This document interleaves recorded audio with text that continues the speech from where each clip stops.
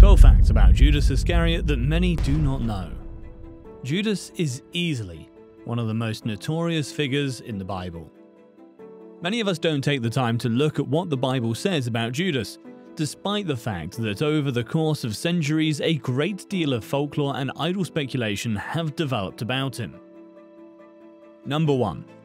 He was the only disciple from a different location. Most of Jesus' followers were exclusively northerners, the only native southerner being Judas Iscariot. If the theories about the origin of the name Iscariot are correct, then he would have been from southern Judah. This would mean that he was the only one of the 12 disciples who was from Judea. The others were from Galilee. Number 2. Another Judas on the team. Jude was the second youngest brother of Jesus. His real name is Judas, shortened to Jude, to distinguish him from the apostle who betrayed Jesus. You may be surprised to learn that the name Judas was not as rare as you had thought. Because of the famous figure Judas Maccabeus, the name Judas was very popular as a given name in the historical time period and region where Jesus lived. In the year 2001, only 23 newborn boys were given the name Judas. 1 out of every 80,893 baby boys born in 2021 are named Judas. Number 3. He had 3 distinct positions. Judas Iscariot is the only person mentioned in the New Testament who served in all 3 roles simultaneously. He was an apostle, an overseer, and a deacon. If you read Acts 1 very carefully, you'll notice that Peter said, "We'll have to replace Judas. We'll have to find another apostle, overseer, deacon to replace him." Number 4. His last name probably tells us where he was from. The word Iscariot sounds odd and harsh to an English-speaking audience. Because the Gospels don't mention any second or last name for the other apostles, and because we associate Judas with evil, you might immediately assume that this name has some sinister significance. Convicted thief, for example. The vast majority of scholars agree that the name derives from the Judean town of Kerioth and means man of Kerioth. Number 5. Jesus gave him spiritual authority. According to Matthew chapter 10, Jesus endowed each of his 12 apostles with spiritual authority, which enabled them to exorcise demons and perform miracles. They also preached, and the fact that James and John offered to call down fire from heaven suggests that some of the apostles gained other spiritual abilities on top of these gifts and callings. Mark 3:14. And he appointed 12 disciples, so that they would be with him for instruction, and so that he could send them out to preach the gospel as apostles, that is, as his special messengers, personally chosen representatives. Luke 9:54. When his disciples James and John saw this, they said, "Lord, do you want us to command fire to come down from heaven and destroy them?" Number 6. He was in charge of finances. The book of John states that Judas was in charge of the money belonging to the disciples, which suggests the group carried a communal bag that they used to pay for their expenses.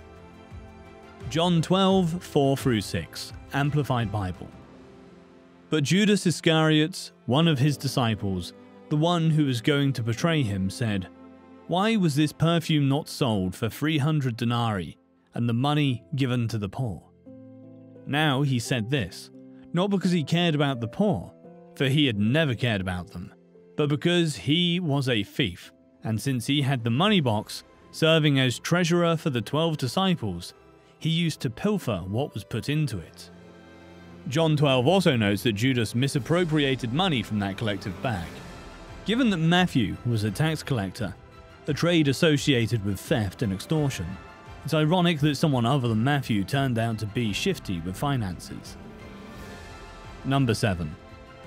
The other disciples didn't suspect him. Even though the book of John says that Judas stole from the money that was entrusted to him, it is important to remember that all of the apostles were taken aback when Jesus told them at the Last Supper that one of them would betray him. They each asked Jesus, "Am I the one?" Mark 14:19, meaning Judas didn't have a reputation that immediately made them think, "Oh, I know who he's talking about." Mark 14:10-20. Then Judas Iscariot, who was one of the 12 disciples, went to the chief priests to betray Jesus to them.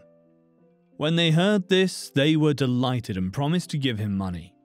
And he began looking for an opportune time to betray Jesus. On the first day of the festival of unleavened bread, when, as was customary, they sacrificed the Passover lamb, his disciples asked him, "Where did you want us to go and prepare for you to eat the Passover?" And he sent 2 of his disciples, saying to them, "Go into the city, and a man carrying a jar of water will meet you. Follow him, and say to the owner of the house he enters, 'The teacher asks, where is my guest room in which I may eat the Passover with my disciples?' He will show you a large upstairs room, furnished and ready, with carpets and dining couches. Prepare the supper for us there." The disciples left and went to the city and found everything just as he had told them, and they prepared the Passover. When it was evening, he came with the 12 disciples. While they were reclining at the table, Jesus said, "I assure you and most solemnly say to you that one of you will betray me, one who is eating with me." They began to be grieved and deeply distressed, and to say to him one by one, "Surely not I." And he replied, "It is one of the 12 disciples, one who is dipping bread in the bowl with me." Number 8. He was replaced. Acts 1:12-26, Amplified Bible.